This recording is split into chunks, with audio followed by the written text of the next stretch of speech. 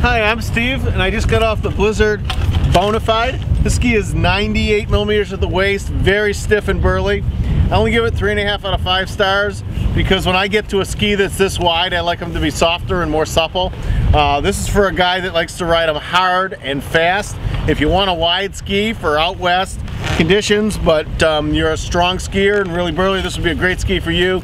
I wouldn't recommend it for the faint of heart or anybody that's not up there in the poundage, but it's a great ski for that guy who wants a really strong, stiff, hard driving ski for any conditions, particularly out west.